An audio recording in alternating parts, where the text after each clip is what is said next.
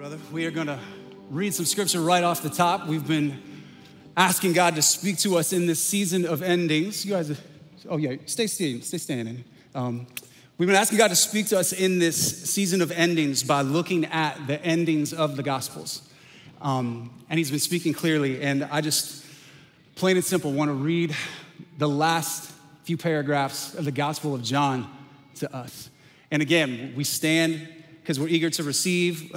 We stand as a sign of reverence, and we stand as a symbol saying, God, you can trust us with truth. We're willing to carry it from this place with our 2 feet. First, I just ask you to pause. If you feel comfortable, just close your eyes. And man, just take a breath. God is already speaking through the words that we've sung together. He is a God that wants to be known, which means that he's a God that's eager to speak. And my friends, there are different ways he speaks to us, but he speaks most powerfully, most consistently through his word. And so I invite you to pray simple prayers that God, speak to me. I invite you to pray a simple prayer that's simply, Holy Spirit, come and illuminate the word of God. Shine a light on it. Give me ears to hear it and a heart to receive it. Because I can't shake the feeling that I might not be the same if that takes place. Breakaway, this is the word of God for you tonight. This is John chapter 21. It says, after this, Jesus revealed himself again to the disciples by the Sea of Tiberias. And he revealed himself in this way. Simon Peter, Thomas, called the twin, Nathanael of Cana in Galilee, the sons of Zebedee, and 2 others of his disciples were together. Simon Peter said to them, I'm going fishing. They said to him, we'll go with you. They went out and got into the boat, but that night they caught nothing. Just as day was breaking, Jesus stood on the shore, yet the disciples did not know that it was Jesus. They didn't recognize him. They didn't truly see him. Jesus said to them, children, in the original language, it's actually, little boys, do you have any fish? They answered him, no, with that inflection, in my opinion. He said to them, cast the net on the right side of the boat and you will find some. So they cast it, and now they were not able to haul it in because of the quantity of fish. That disciple whom Jesus loved, therefore said to Peter, it is the Lord. When Simon Peter heard that it was the Lord, he put on his outer garment, for he had stripped for work, and threw himself into the sea. The other disciple came in the boat, dragging the net full of fish, for they were not far from the land, about 100 yards off. When they got out on land, they saw a charcoal fire in place with fish laid out on it and bread. Jesus said to them, bring some of the fish that you have just caught. So Simon Peter went aboard and hauled the net ashore full of large fish, 153 of them. And although there were so many, the net was not torn. Jesus said to them, come and have breakfast. Now, none of the disciples dared ask him, who are you? They knew it was the Lord. Jesus came and took bread and gave it to them, and so with the fish. This was now the 3rd time that Jesus was revealed to the disciples after he'd been raised from the dead.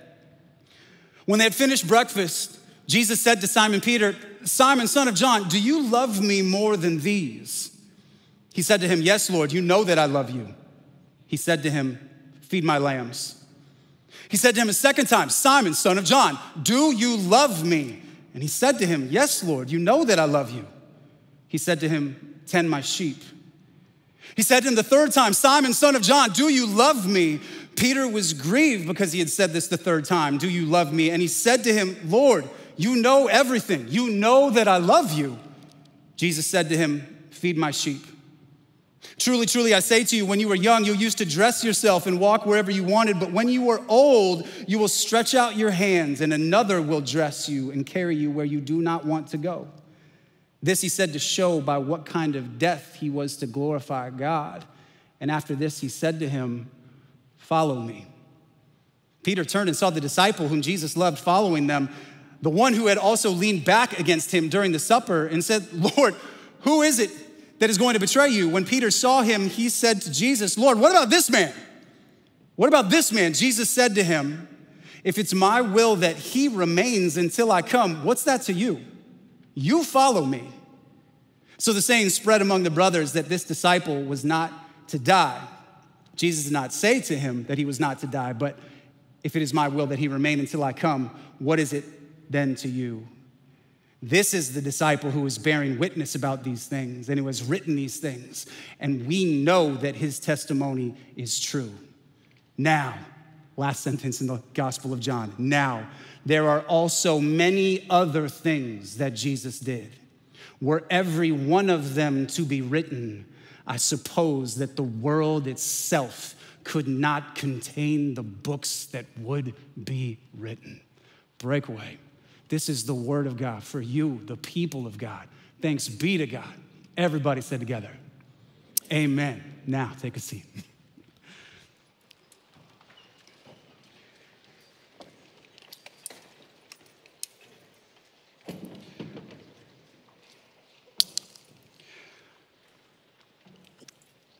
Perhaps one of the most remarkable things about the last chapter of John, and we did just read an entire chapter of the Bible again, 2 weeks in a row, something I will never apologize for.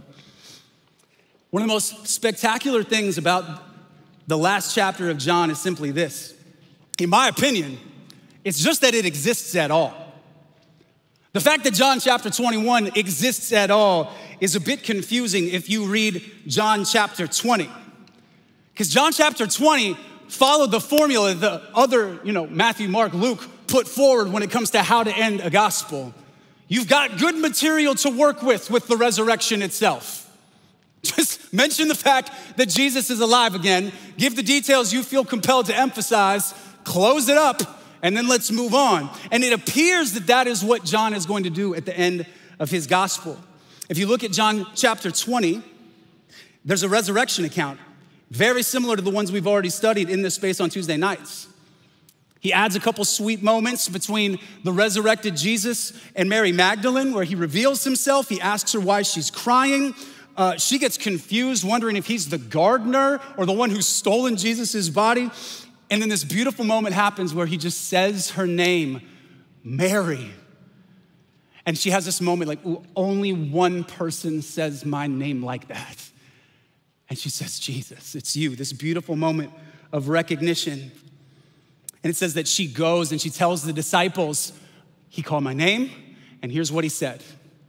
And my friends, that might be all you need to have a faithful testimony as you leave this place. He called my name, and here's what he said. Now, after that initial resurrection account, there's 2 post-resurrection appearances that John feels fit to attach. One of them, the disciples are terrified post-cross, and they're terrified of the Jewish leaders coming and finding them and probably putting them on a cross of their own for association with the rebel. And it says that they are locked in a room and that Jesus disregards all that security and just appears in the midst of them. This powerful moment of confirmation, he is alive. I pray that you were in some church somewhere on Sunday, glorying afresh in the incredible news that Jesus is alive, amen? It's a good thing to be reminded of. It was true on Sunday, it's still true 48 hours later. Now, one person was not present in that first appearance, according to John. It's a disciple named Thomas. I don't know what Thomas's plans were, but wow, he blew that one, right? Should have been there. And so Thomas hears what happens from the other disciples that are there, from the other remaining 10, because Judas has removed himself from the picture at this point. And his response to hearing that he was the one left out is really interesting. Thomas, he kind of sounds angry. He says, here's the deal. Unless I see him with my eyes, and unless I touch the scars in his hand and put my hand into his side where the spear was, unless that happens, I will not believe. It's kind of audacious, ain't it? Like he's calling the shots and making demands of the Jesus who's not in the room that he's in at that moment, that has him all salty about it. And here's what's incredible. Jesus honors the request. And the next appears, like Thomas is in the room with everybody else, and Jesus shows up again. It seems just for Thomas, just to give this man in the midst of his doubt, who's like throwing down ultimatums attached to it, He shows up. He doesn't scold him. He doesn't put him in his place for having doubts and for expressing them through anger, it seems. Instead, he sees fit to come close. And I'm not saying this is a prescription in the Bible. It's not a how-to of how to approach God in humility. That's certainly not. But if that's all you've got tonight, as you try to figure out if Jesus is real or not, he'll take that prayer from you. Like, I challenge you, if that's just where you are in this season, like, I'll believe when he shows up, when, like, you call your shot. I don't know that it's gonna work, but I got a story that says it might. And the fact that he's brought you here tonight through whatever means he's brought you here is an indicator that he might be angling hard towards revealing himself to you in a fresh way. So there's these two incredible resurrection appearances. Now, here's the interesting thing. There's a seemingly perfect ending at the end of chapter 20 that seems just as poetic as the one we just read at the end of the book itself. It says, now Jesus did many other signs in the presence of the disciples, which are not written in this book, but these are written that you might believe that Jesus is the Christ, the Son of God, and that by believing in him, you may have life in his name. And it just feels like it's supposed to say, this concludes the gospel of Oh, but wait a minute, there's more. That's where chapter 21 comes from, which we just read in its entirety. And a really interesting question is, why? Why chapter 21? You just followed the formula in chapter 20. You just shared the most important news you could ever share. Jesus is alive. He has paid the debt that we needed paid for our sins on the cross. He has risen to new life so we can have new life if our faith is in him. It's been confirmed several times over, not just by eyes that can see, but by hands who could touch. This was no ghost. This was no illusion. This was no shared hallucination. You've done that. Why chapter 21? And I think that a better question than why would John tack on a few more paragraphs, a better question would be, for whom would he tack on a few more paragraphs? And the answer is for Peter. Perhaps more accurately, for people who can relate to Peter, and all of us should be able to in one way or another. If you aren't familiar with the story of Peter, you need to be. Because, man, his story can come alongside us in the moments of our big mistakes, in the moments of, I cannot believe I did that, in the moments of, I cannot believe I did that again, in the moments of, surely I have disqualified myself from being close to God, or representing him, or being sent by him. Peter's story comes alongside us in those moments. Because although John name checks Peter 32 times in his gospel, he knows there's something so meaningful about Peter's story that he weaves it throughout the entire gospel account that he writes. And at the beginning, Peter has this beautiful story being called to Jesus in chapter 1. This is the simple call, come, follow me. He shows up again in chapter 6. Jesus teaches this hard teaching that you have to eat my flesh and drink my blood if you wish to follow me. They think he's recommending cannibalism. He's foretelling the cross and the Lord's Supper and communion. But it says many disciples turn back. They're like, we're not following this weirdo anymore. Jesus looks at Peter and says, Peter, you gonna leave too? And he just says, Lord, where am I gonna go? You alone have the words of life. This beautiful thing about Peter's character, his desire to be faithful. He gets featured again in chapter 13. Jesus is washing the feet of the disciples on the last night of his life. He comes to Peter, and Peter, because he exalts Jesus to the degree that he understands him, says, you can't wash my feet. I'm supposed to be washing your feet. And Jesus says, Peter, if you don't let me wash you, you have no part in me. And then Peter says, then wash all of me, Lord. Like he has this all-in, zealous personality that's beautiful, that's pleasing to God. I want all of it. But then we get to chapter 18, the Garden of Gethsemane. Jesus is about to be arrested. Peter's right there next to him. And either in his fear or in his in his commitment to his rabbi, he pulls out a sword and takes off a dude's ear who's trying to arrest his Jesus. I don't know if you've ever thought about this before. Homeboy was not going for the ear. That's not really a thing. Like, I'm gonna take off his ear, that'll show him I mean business. He's like trying to do damage. Like, zeal is not a problem for Peter, but sometimes it seems that his zeal gets misdirected, flares up in the wrong ways. After that, he follows from a distance as Jesus is arrested from a distance, and then he 3 times denies even knowing his Jesus. Sometimes confronted by people with a measure of authority, but one of them when confronted by a servant girl around a campfire. The zeal of Peter's faith quickly turns into denial that he even knows him. Anybody feel like they can relate with Peter a little bit? Anybody feel like they can go from declaring Jesus with their words to denying Jesus with their actions in about 45 minutes or so? I can relate to that. His story jumps off the page. And when you get to chapter 20 and you get through these resurrection appearances, yes, Peter is in the room for those moments, but in those moments, he's having to settle for a measure of distance from Jesus, even if it's only a couple feet, and he's having to settle for a crowd.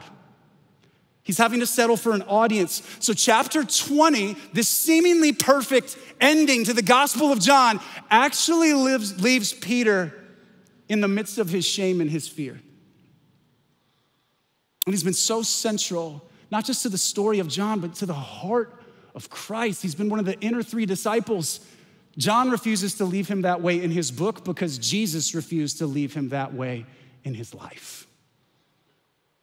And I believe some of you might feel like the estranged Peter tonight as you come into this place.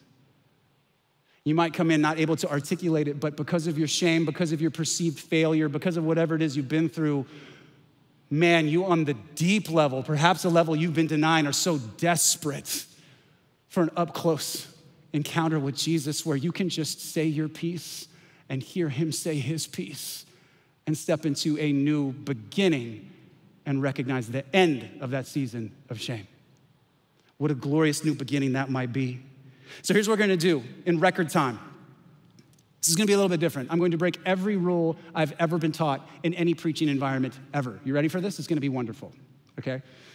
Instead of giving you one thought, instead of giving you a 1-point sermon, or instead of giving you a neat, tidy, like Western American, like 3 points in a conclusion sermon, I'm going to give you 9 answers to the following question. What does Jesus say at the end to Peter and people like Peter? People like you and me. Pace will be crucial. My wife is on the front row, just like interceding on my behalf. Like, Lord, he can't do this. He can't do 9 things in like any amount of time. And we need her to be wrong, y'all. That's basically what we need. But we're gonna walk through the text. We're gonna let the text speak for itself. I'm gonna move at breakneck speed. It's a great night to be a note taker. And at the end, what we're gonna do, at the end, I'll quickly recap the points, the things Jesus says to people like Peter at the end. And I'm gonna leave space for the Holy Spirit to highlight the one that's supposed to stick to your heart. I'm gonna trust the book, I'm gonna trust the Spirit, and I believe it's gonna be helpful, and we'll respond together. But let's take this walk and see what happens. So moving quickly, just reading the text, letting it talk for itself. John 21. After this, Jesus revealed himself again to his disciples by the Sea of Tiberias, that's the Sea of Galilee. Revealed himself in this way. Peter and his boys go fishing. They say they'll come with, and they go out into the boat all night, catch nothing. Right away. First thing, number 1, at some point, you will be tempted to revert back to your before Jesus reality. Don't. Now, Peter had been told, like the other disciples, to go to Galilee and to prepare to meet with Jesus in the other Gospels. John doesn't mention that, but the other Gospels do. But what we see Peter doing is the behavior looks like, I don't know what to do, so I'm gonna do the thing that I used to do before Jesus rudely interrupted my entire life. And that sounds really familiar to some of y'all, doesn't it? Really familiar. You will be tempted at some point. When things get hard, when doubt gets big, I'm going back. I'm going back to the scene that I used to use to define me. I'm going back to the behaviors that I used to use to medicate. I'm going back to the things that used to distract me. I'm gonna find a way to do it. Please don't do that. Please don't do that. Attempting to go back to your old life after encountering the risen Jesus will ultimately prove unfulfilling and unfruitful, just like an empty net at the end of a night of fishing. You must resist the temptation to go back. It will not be fruitful. And here in this text, after grinding all night, their efforts are fruitless. Keep cruising with me. Just as day was breaking, Jesus stood on the shore. Yet the disciples didn't know that it was Jesus. Jesus said to them, "Children, do you have any fish?" They answered him, "No." He said to them, "Cast the net on the other side of the boat, on the right side, and you will find some." So they cast it, and now they were not able to haul it in because of the quantity of fish. Clarity, this is a miracle, not a coincidence. It is not that the fish have been just huddling on the other side of the boat. Jesus had a good perspective in that dim, morning light and said, "Actually, guys, I can see them, they're over here." This is absolutely a miraculous catch. 100% a miracle. And it illuminates the second thing you need to hear God say to you. The nearness of Jesus changes everything. Changes absolutely everything in every way. In trying to go back to your old life, guys, how's that working out for you? But what if I come close to you and bless your efforts? What might that change? Now listen, I'm not saying in some kind of prosperity gospel way that following Jesus will make everything in your life great. Will make you run faster, jump higher, earn more money. There are biblical principles that can be very helpful to you, but there are no guarantees everything turns out peachy when you follow Jesus. Often there are promises to the contrary, but it is still a biblical principle that Jesus is often in the habit of blessing formerly fruitless efforts with his presence. Things that you tried before out of your own effort, if you invite Jesus close, those efforts to walk with him, those efforts to serve other people, those efforts to grow in ways you can't grow on your own, might just get wildly fruitful. Consider that. Is that the one you need to think on this evening? Verse 7, that disciple whom Jesus loved therefore said to Peter, this is John, "It's the Lord." John has the ability, after trusting and obeying Jesus' instructions, which make no sense in the eyes of the world, which make no sense in the ears of a professional fisherman, they still obey. They throw the nets, and after having the faith to trust and obey, then they see Jesus for who he is. What a principle. What a principle. Have you had enough faith to actually trust and obey the things you know God has put in your heart? Because the way you want to see Jesus and experience his nearness might be on the other side of that obedience you've been putting off. Okay? That call means a lot, but here's what I love. He threw himself in the sea. The other disciples came in the boat, dragging the net full of fish, for they were not far from the land, about 100 yards off. Number 3, maybe my favorite. When hope shows up, dive in. When hope shows up, dive in.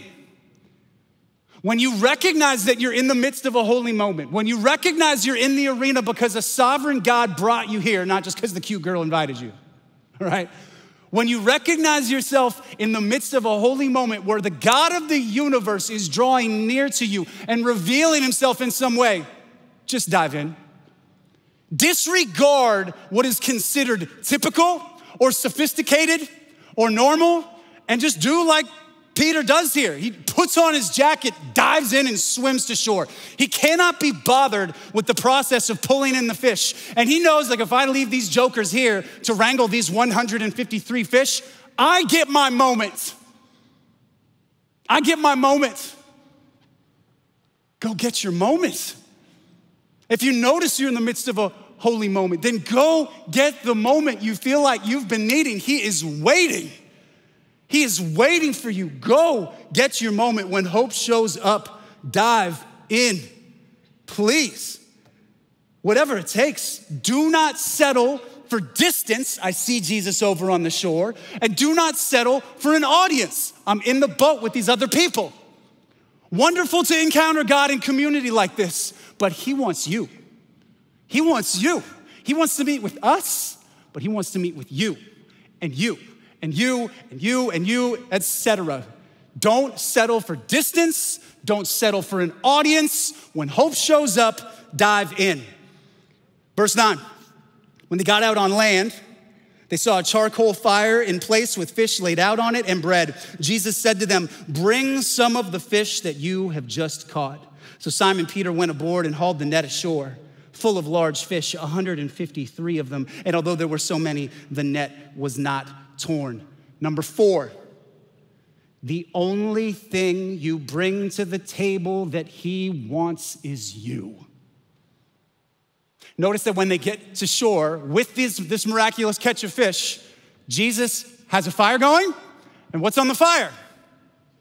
What's on the fire, people? Fish. Did he need their fish? No. No, he didn't. The miraculous catch was not for Jesus, it was for them. It was a revealing mechanism.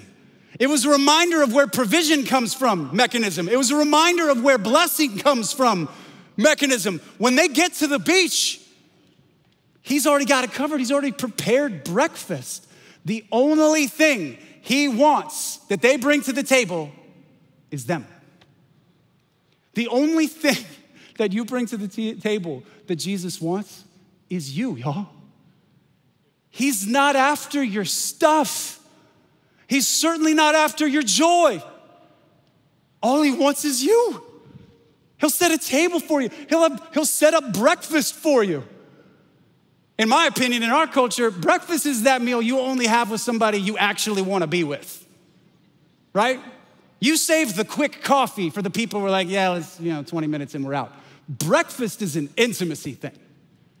Breakfast is, I really want to spend time with you thing. Breakfast is, I have a plan for this relationship in a beautiful way kind of meal. And that's what he has waiting for them. And the only thing you bring to the table that he wants is you. Verse 12, Jesus said to them, come and have breakfast. Now, none of the disciples dared ask him, who are you? They knew it was the Lord. Now, Jesus came and took the bread and gave it to them, and so with the fish. This was now the 3rd time Jesus was revealed to the disciples after he was raised from the dead. Number 5, break bread with Jesus often. Break bread with Jesus often. Spend time with Jesus. That's what he says to you at the end of this semester, the end of this school year, the end of this season. Listen, I know you're worried about what it's gonna look like. I know you're worried about all these different kind of things. If you break bread with me every day, we'll figure out the rest as we go. Consistent time with Jesus covers such a multitude of hardships, y'all. Break bread with Jesus often, because when you're certain you've disqualified yourself from that invitation to the table, he really wants to prove to you how wrong you are. Let him make you breakfast, that intimate meal. John 21, verse 15, when they had finished breakfast, Jesus said to Simon Peter, Simon, son of John, do you love me more than these? Now, he's gonna ask him this question 2 more times in that passage, isn't he? He's gonna ask him 3 times. Why is he doing that? Because Peter, cloaked in shame for denying Jesus 3 times, is going to be graciously offered by the one he abandoned 3 opportunities to rededicate himself.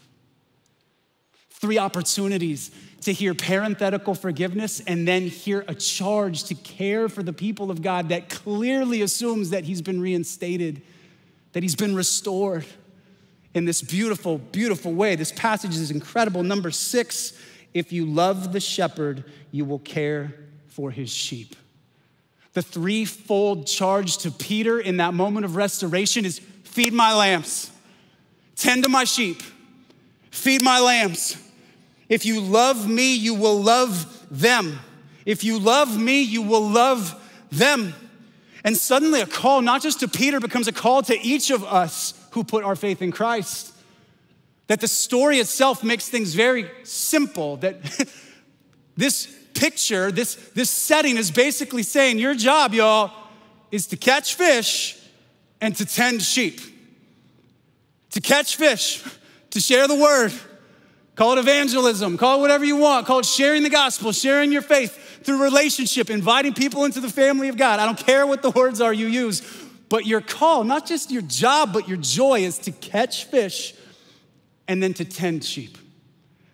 To help care for the other children of God, to find the way that you are gifted and equipped and positioned to care for the people that God cares about, to love the people that Jesus loves. If you love the shepherd, you will care for the sheep. Verse 18, home stretch. Truly, I say to you, when you were young, Peter, you used to dress yourself and walk wherever you wanted. But when you are old, you will stretch out your hands and another will dress you and carry you where you do not want to go. This he said to show by what kind of death he was to glorify God. And after saying this, he said to him, follow me. Number 7, following Jesus will be costly. Follow anyway. Following Jesus will be costly. It will cost you a lot. It might just cost you everything. And the call is still to follow. Jesus basically says to Peter, hey, at some point you're gonna get crucified just like me. At some point you're gonna get crucified just like me. You're gonna have nails driven through this most sensitive nerve centers on the human body. And you're gonna have a horrible death like I did. And then he says, follow me. Follow me anyway. Because it's worth it. And it's good, Christian or not, to be confronted with how ridiculous that sounds. And to be forced to think, surely following Jesus, knowing Jesus, serving Jesus, being with Jesus, becoming like Jesus, and doing the things Jesus did must be wildly satisfying for that offer to make sense. And Holy Spirit, just make it true to the people in the room when I say this. Yes, that's right. That's right. It will be wildly costly, and it'll be the most joyful, fulfilling thing you could ever do with the breath in your lungs. That's it. That's it. That's absolutely it. Follow anyway. Catch fish, tend sheep, follow me no matter the cost. Then Peter turned and saw the disciple whom Jesus loved following them. So Peter turns and sees John, right? And he's just heard, okay, I'm supposed to follow Jesus and I'm gonna get crucified for it. And he just looks around, he's like, what about this dude? Can we do his next? Like, let's look at his future. What's going on with him? I'm in on that. And then Peter hears Jesus say about John, oh, if he wants to stay, if I have it for him to like never die and be around when I come back the second time, that's none of your business. And it clarifies that's not what he was saying, but he's saying, Peter, you need to be very aware of number 8. Stay in your lane, run your race. Stay in your lane, run your race. Young people, graduates, almost graduates, seniors, listen to me. A lot of the anxiety you feel right now about your future is because you're comparing yourself to classmates and people on your social media feed who don't know you, don't care about you, and you will likely never meet. Be released. Be released. Like, run your race. There is no better, more fulfilling place to be than square in the middle of God's will for you. And it will look nothing like other people's call. There will be distinctive things about it that are specifically what he has for you. Roosevelt used to say, comparison is the thief of all joy. So ask the Holy Spirit to help you stop, to be set free from that. Run your lane. Stop obsessing over other people's calling, says Jesus. You follow me. You follow me. And guess what Peter does when he hears this? Exactly what he's told. The trajectory of the story of Peter is incredible.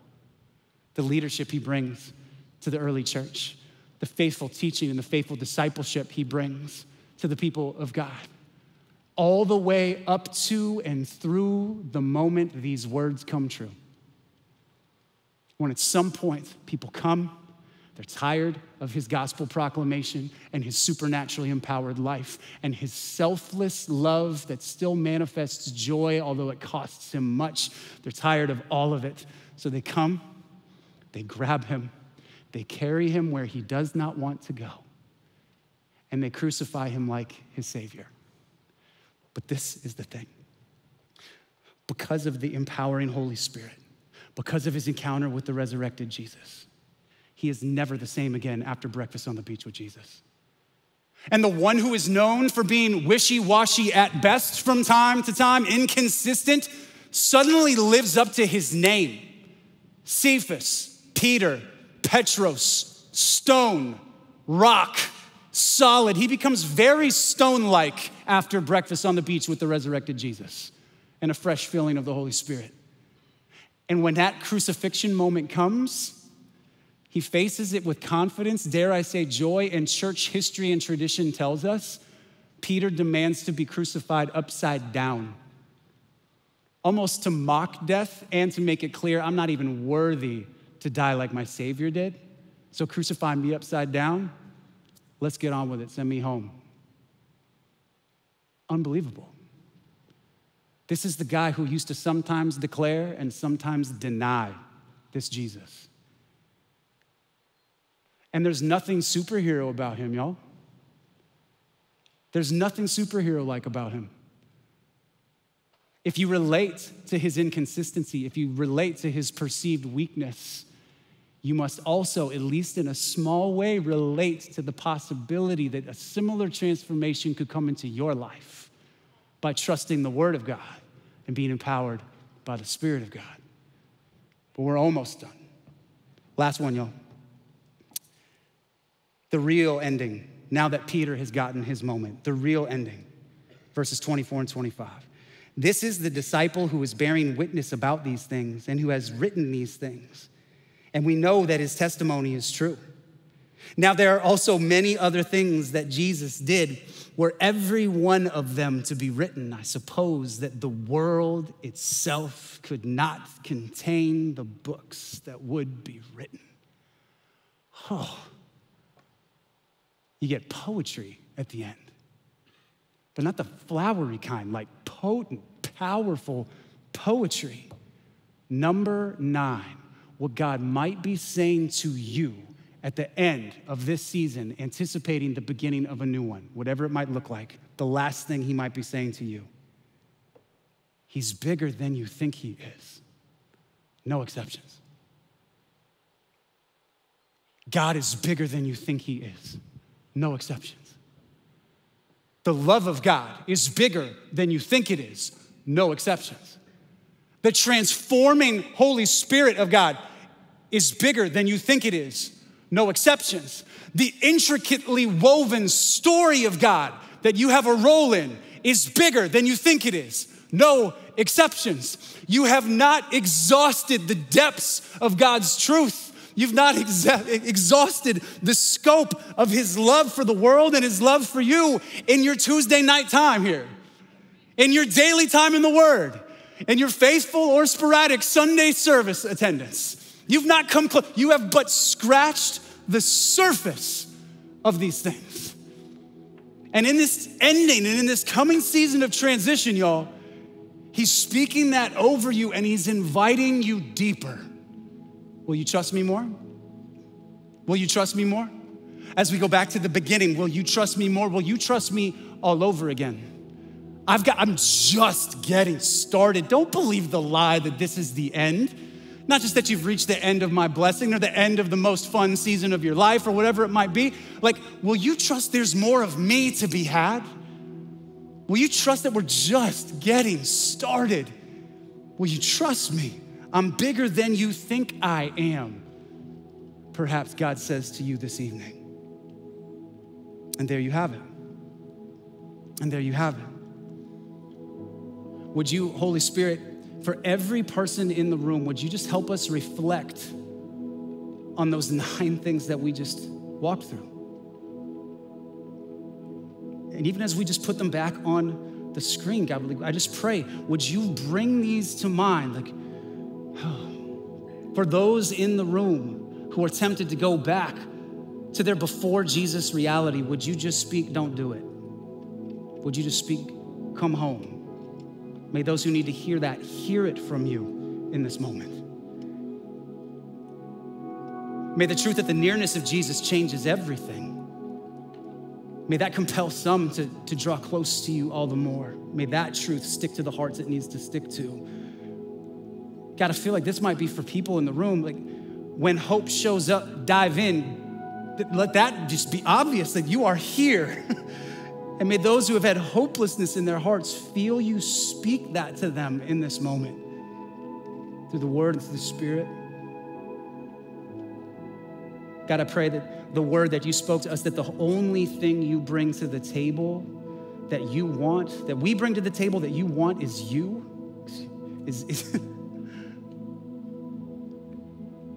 The only thing we bring to the table that you want is us. God, your invitation to break bread with you often. The call to show our love for you, the shepherd, by caring for the sheep. The reminder that following you will be costly, but to follow anyway. The charge to stay in our lane, to run our race, nobody else's. And the beautiful reminder that you're bigger than we think you are, no exceptions. God, we trust you. We trust the word of God, and now we ask you the Spirit of God. In this time, in this space that you're creating for us, the same way you created that breakfast on the beach moment with Peter, you're creating a space and a time, a moment, an unhurried moment for us to hear from you. So speak. Speak and help us respond.